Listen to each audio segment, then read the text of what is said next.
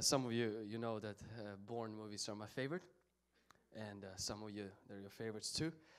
This is a clip that comes from a movie, Bourne Identity, where a spy was sent on a mission, and he failed to accomplish that mission, and as a result of that, he was shot, and they found him on the sea, and when they found him on the sea, what happens is that he completely lost who he was. And the title, the thing that I wanted you to get is the fact he asked him, "What is your name?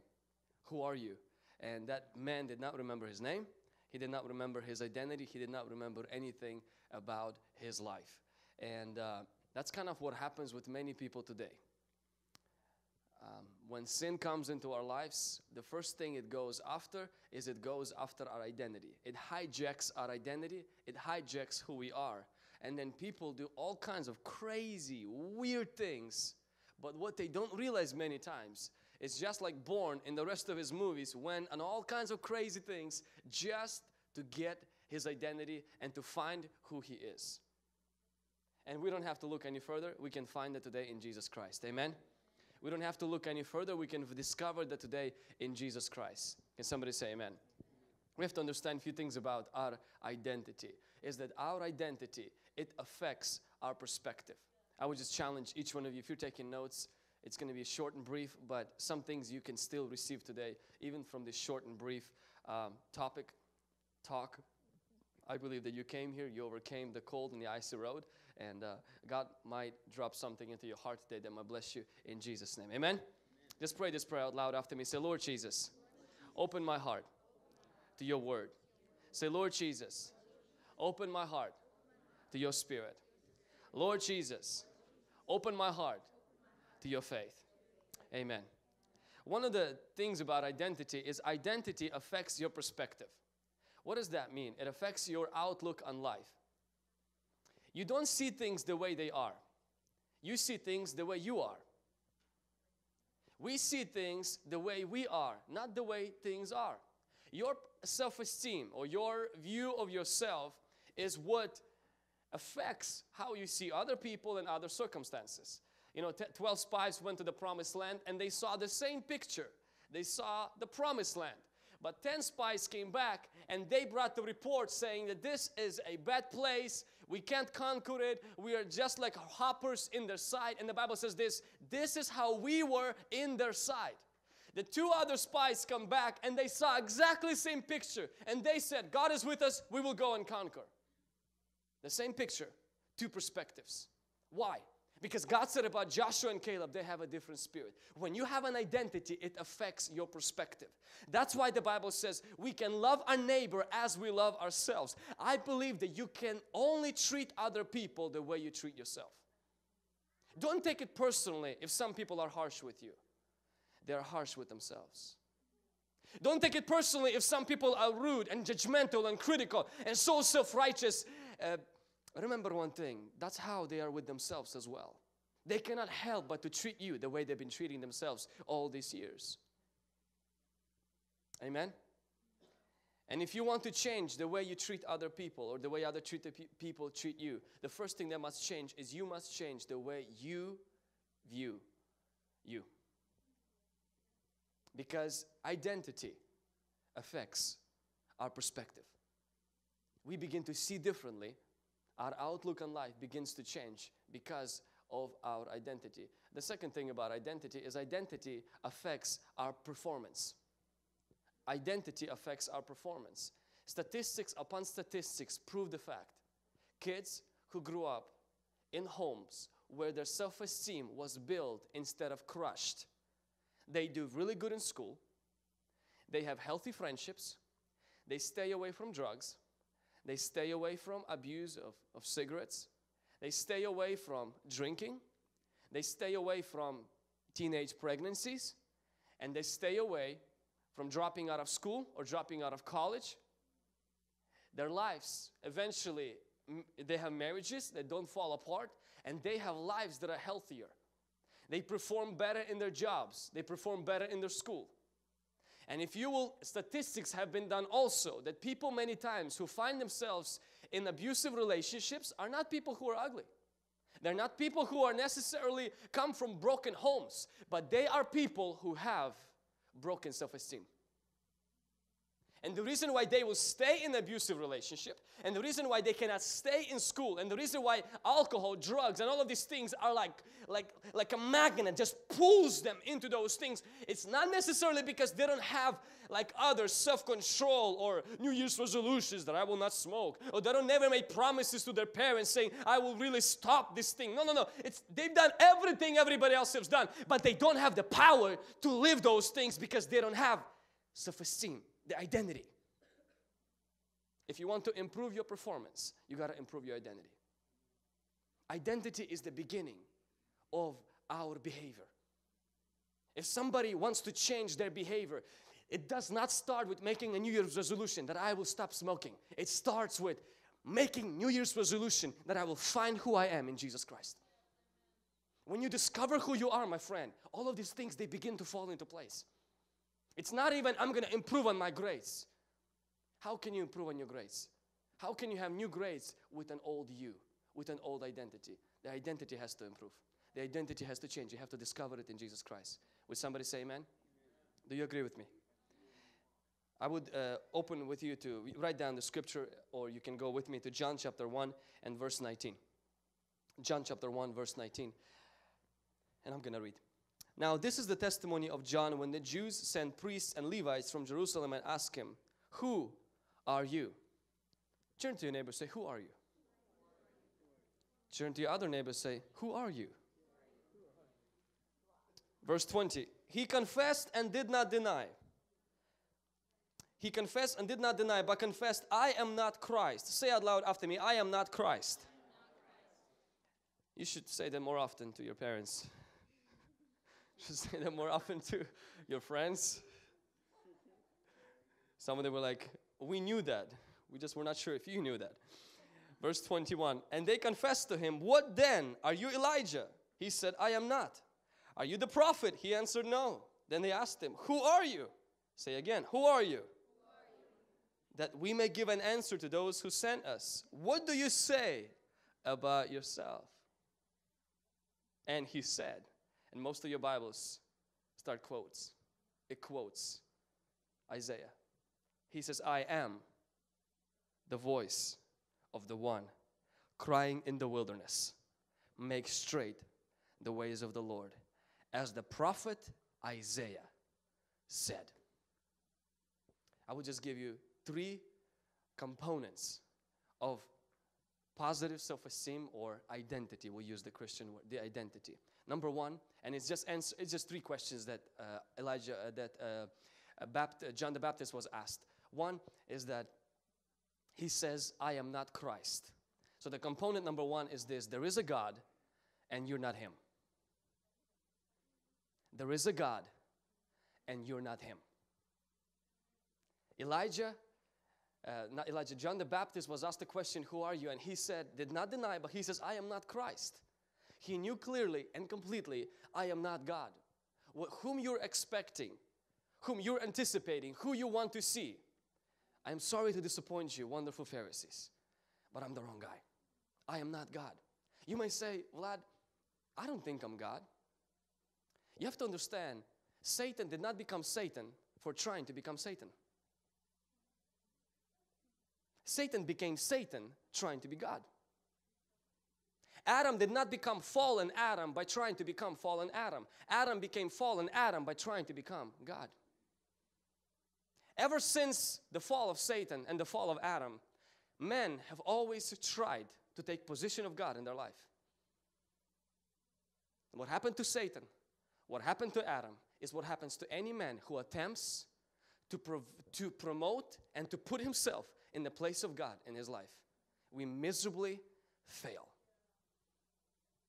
You may not walk like the Pharaoh of Egypt, call himself God, but how many times we take control that only belongs to God? How many times we try to fix the parts of our life that we know we cannot fix, only God can? How many times we try to heal the wounds that we only know not time and not ourselves, only God can? How many times we try to judge or we try to do certain things that only belong to God, but we take control of it. The first component to identity or to have a good self-esteem is this, is to know there is a God and I happen not to be Him. Oh, how freeing for some of us it could be to know that you're not God. When people don't worship you and you're fine with it. When people don't give you the honor, the accolades and the applause that you deserve, and you're completely fine because you're not the object of worship. You're not God. How many of us, we love to pray prayers like, oh Lord God, give me a heart of a servant. And then when you get treated like a servant, you leave the church. When you get treated like a servant, you're like, I rebuked that devil behind that pastor today. That person stepped on my toe. And we become so irritated. Why? Because we love that notion that we are not God. But the moment we hate the fact of yielding the control to somebody else who will tell us what to do. We love to be told. We determine what we do with our life. We make the decisions. That's what makes us God. Remember, the national religion of hell is not Satanism. It's pride. National religion of hell is not worship of Satan. It's worship of self. Satanism is not about worshiping Satan. It's about worshiping me. You and me. Jeremiah 17 says, blessed is the man who puts his trust in God. And then it says, cursed is the man who puts his trust. It doesn't say cursed is the man who puts his trust in Satan or occultic powers. He says, cursed is the man who puts his trust in himself. The competition for God in your heart is not Satan. It's you. The competition for God in our lives is not the devil. Most of us are not choosing, am I going to trust God or Satan today? Come on. Is that the competition for God in our hearts? Of course not. Maybe, if you were in other countries, but for most of us here, that's not the case. For most of us, it's between me or God. It's whether I have control or He has control. Whether it's my will or thy will. That's the real battle. There is a God. And you're not Him. Turn to your neighbor and say, there is a God.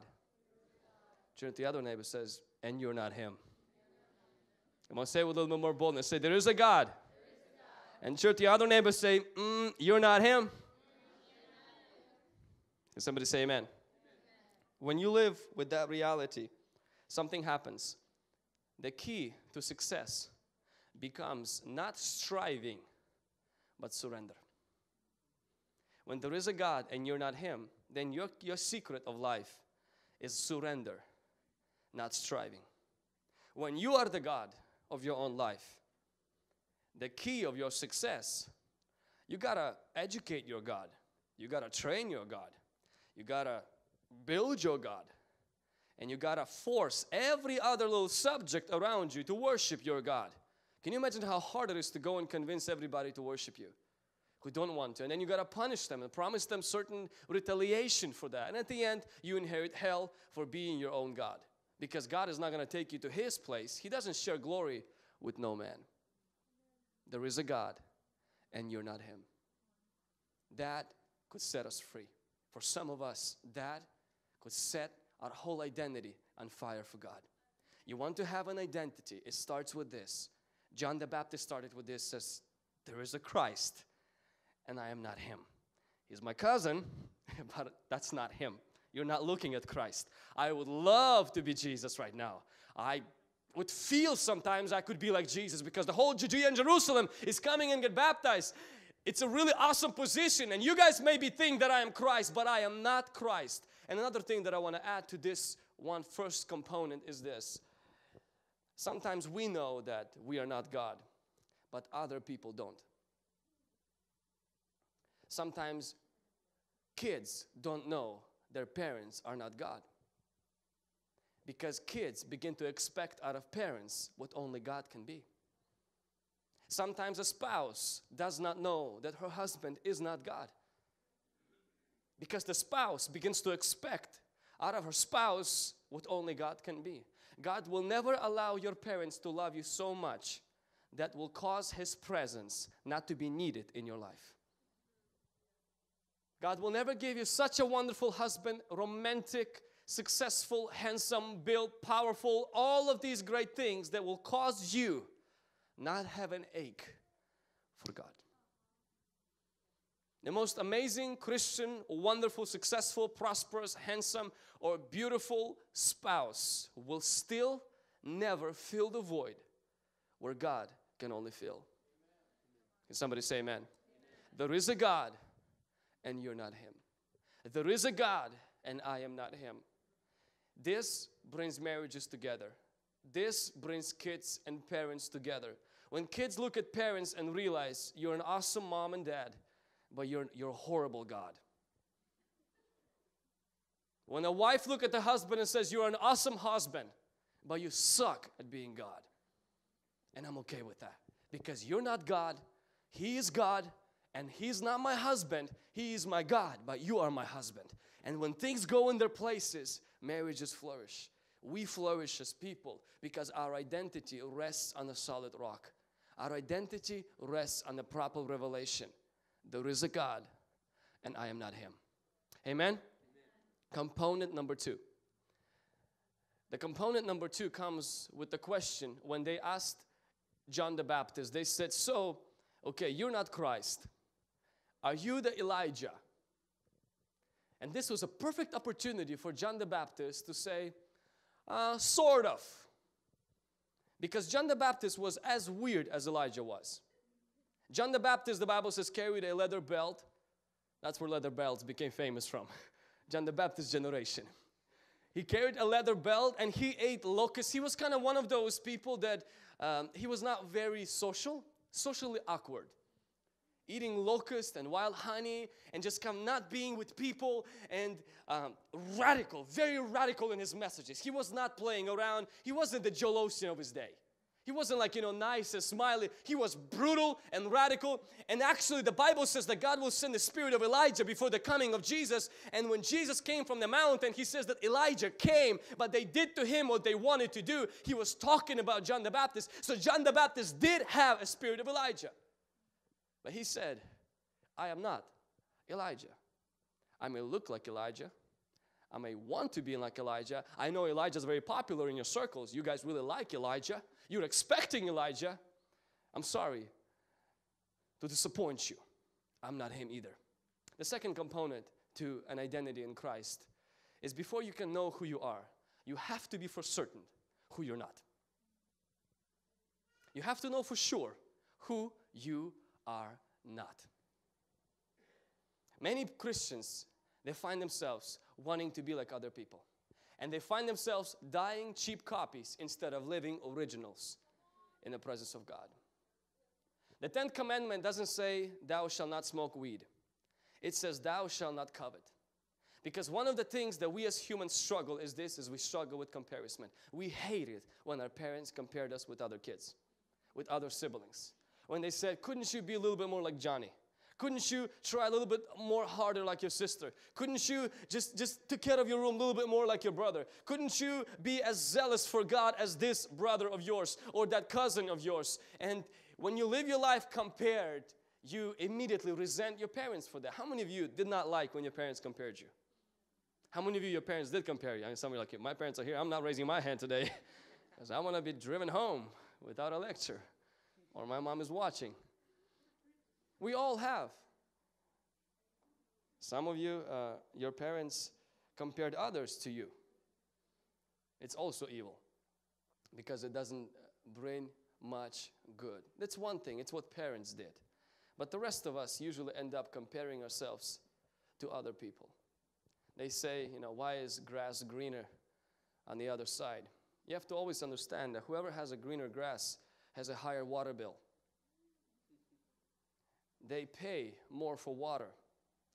Whoever has a green grass is he who waters the grass. If you always envy your neighbor, the way they look, the way they are in school, the car they drive, the way they are spiritually, and maybe you wish you to be like them, remember, the only reason why they are like that is because they don't wish to be someone else. If they would take as much time as you do trying to be someone else, they would never be worthy of wanting to be like. People who are an example for others to imitate are the people who first destroyed the desire within themselves to be like someone else. And they said, I'm going to be who God called me to be. And I'm going to be the best version the world has ever seen. Because this version only comes once in the entire universe. And I have the honor and the privilege of carrying this version and bringing it to the fullest capacity for the glory of God. We're not called to fit in. We're called to stand out. We're not called just to be popular. We are called to be original. And we are called to stand before God and to give Him the glory for what He created. Can somebody say amen? The second component is that before you can know really who you are, you must know who you are not. The challenge with this point, or the challenge with this truth, is this. When people, you usually hear that, they're like, yep, I knew it. My desire and my calling is to play video games all my life for the glory of God. I am meant to be me. I like not to put my bed together and clean my chores. This is me. This is who I am, and I don't like to be like nobody else. I hate school. I hate studying. I don't like reading. I don't like this. I only like playing ball, and that is who I am, and you dare not touch my identity. There's a problem with that little identity. In Romans chapter 12, it says that we should present our bodies as living sacrifices to God, and we should not get conformed to the world, but be transformed by the renewing of our mind. What that means, it's possible to be so conformed to the world that you actually started to believe that's who you are. It's possible to be so conformed to your friends, the culture, and our surroundings that you believe that is actually who God made you to be. How many times talking with guys who have found themselves in a gay lifestyle, and the biggest challenge with that is not that they don't love God. It's not that they don't love the church. It's not that they don't love people. It's not that they're not good people, wonderful people. But somewhere along the line, a man got conformed, or a woman got conformed to the fleshly desires, the culture, the fact it's legal, the fact it's popular, the fact everybody says it's just an alternative lifestyle, the fact that I feel it, I like it, it feels good. When you become conformed to the world, you're stopping the work of the Holy Spirit to transform you into the image of Christ. Jesus Christ wants to transform us into His likeness, but He cannot transform us into His likeness until we decline the conformation to the culture or people around us. And many times when we come to church, we don't come already as an identity, because the things we are conformed to, because we've had them for so long, it feels like us. It feels like part of us. And when somebody says anything about that part, you say, that is me. You're fighting God part of me. You're fighting my identity. You're not fought against your identity. It's against the layers and the labels and the garments of things that we are conformed to, that we be made our own. That Christ says, I cannot transform until you stop being conformed. Can somebody say amen? Remember David, before he went to fight Goliath, the Bible says that Saul came to him and says, David, you don't look good. I know you killed bear and a lion, but this is not going to look good in front of a Goliath. Could you please take my armor? And the scripture says that Saul kind of pressured his armor upon David, and he put the armor upon David. The armor looked really good. The armor was shining. The armor was popular. The armor made him look like a soldier. But the Bible says, and David tried to walk in that. He got conformed to King Saul. He tried to walk in that, and the Bible says it did not fit good. It probably felt good, but it didn't fit good. Sometimes I ask friends who live in a homosexual lifestyle, and I ask them, does it fit good? They say no. I said, does it feel good? They say yes. David said it doesn't fit. I know it just doesn't fit me. I know I'm going to really disgrace him by removing this, but if I want to have him, I have to get this off of me. This is not me. I'm not hating on him. I just cannot walk into a battle being clothed with something that's not part of my identity, because I may look good, I may feel good, but I will die in the battle. You want to live? In order to live and have victory, as Christians, we have to make a decision. I will not be conformed. I will be transformed. O great King, to your gods we will not bow, and to your idols we will not serve. We will die if we need to, and our God is able to save us. But even if He doesn't, we want you to know, we will not bow. God is raising up a generation who are passionate to be more like Him and allow Him to transform them into His image. But He cannot do anything of transformation until I decline the offer. And sometimes the pressure of my past, the pressure of the things I went through, the challenges, the abuses. And sometimes, you find girls, or even girls, for example, and they say, I hate men. He said, that is not who you are. You were abused. And the cloak of abuse was thrown on you, because you wore it so long, and it kept you warm when it was cold. It kept you warm when things were really difficult. And now you adopted this coat as your skin. You made it your own. You can't be transformed until you get refusing the conformity of whatever you came from, whatever was placed on you. Maybe your grandma carried this coat. Maybe your great-grandpa, maybe everybody in the family lived poor, never finished college, always had divorce, always were addicted to this substance. Everybody had it like that. And this code was handed on to you, and you say, this is who I am. That is not who you are. That is something you struggle with. But who you are is who God says you are. Who you are is what Holy Spirit wants to transform in you. But He cannot transform until we refuse to conform to either our past, our surroundings, or what people put on us. In Jesus' name. Can somebody say amen? Let's bring this message to the end. The third component. So the first component is there is a God, and I'm not like Him. And I'm not Him. The second component, in order to know who I am, I must know who I am not.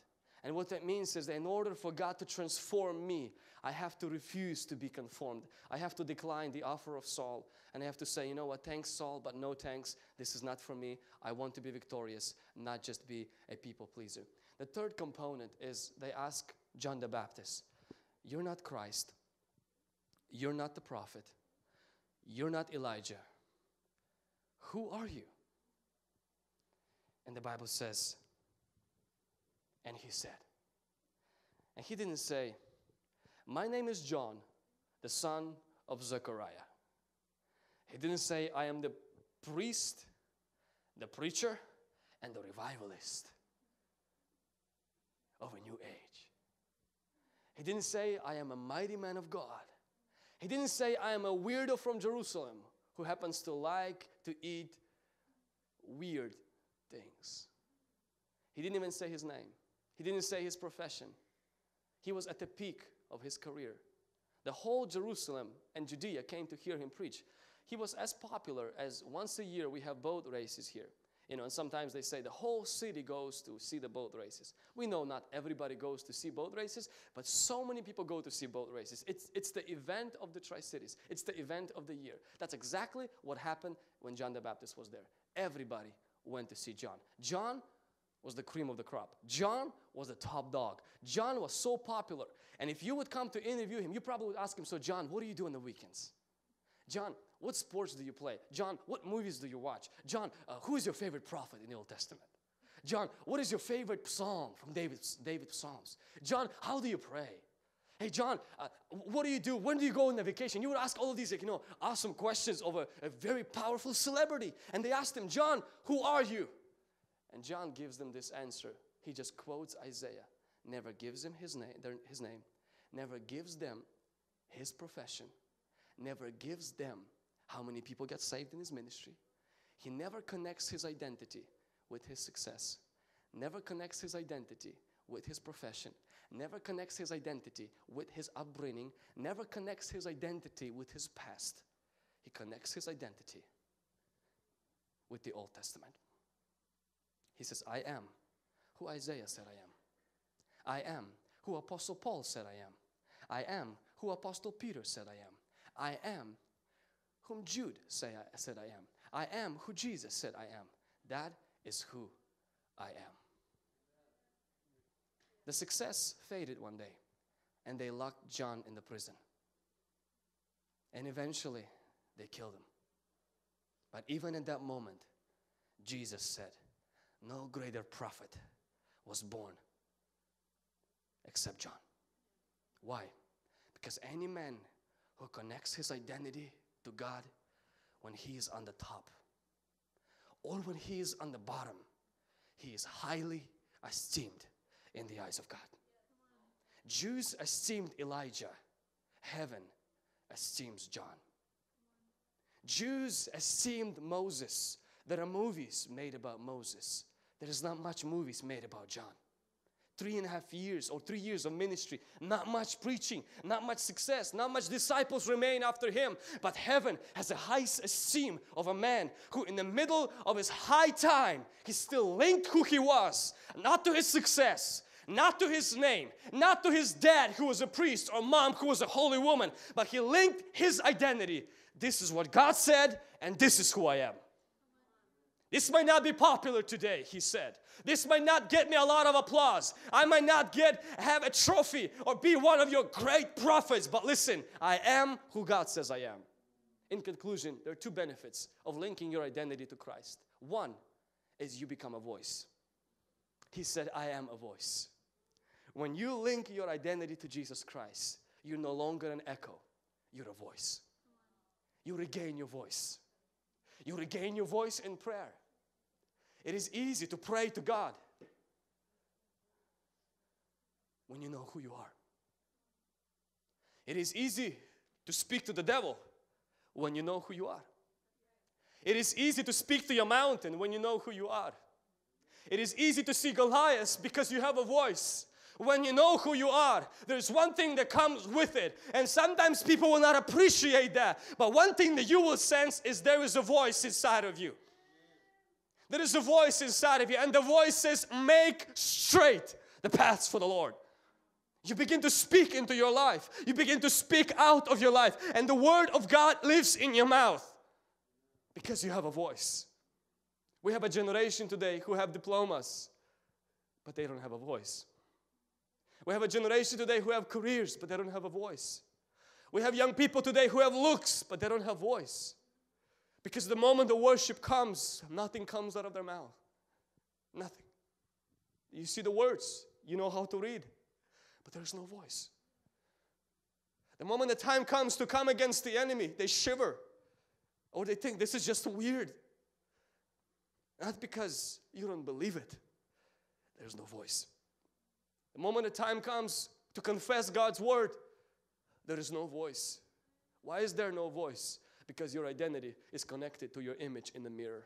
Your identity is connected to your paycheck.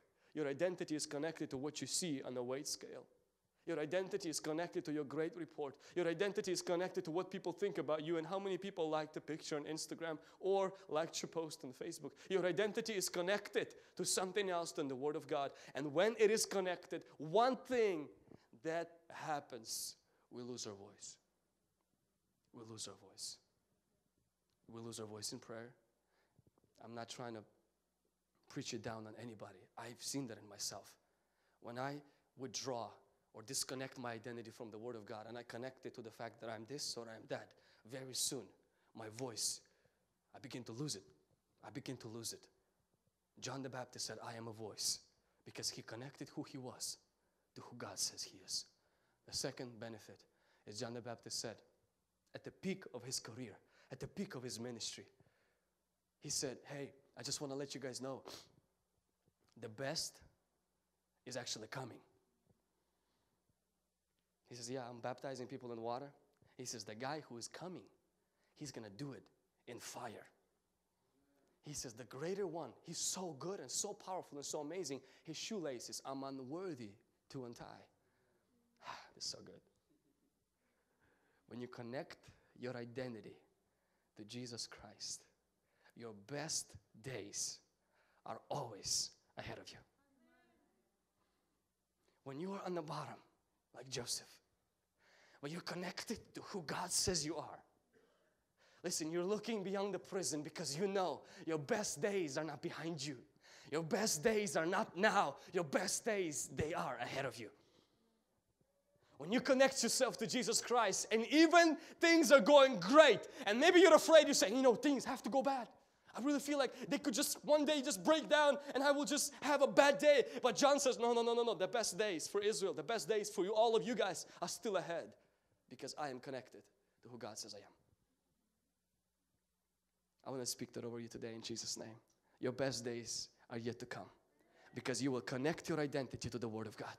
Because you will say with John the Baptist, who are you? You will say, Isaiah said, no weapon formed against me will prosper. You will say, Paul said, I am more than a conqueror through him who loved me, in Jesus' name. Can somebody say amen? Amen. Did you receive something today in Jesus' name? Amen. In the conclusion of this message, I want Bryson to just come up and sing.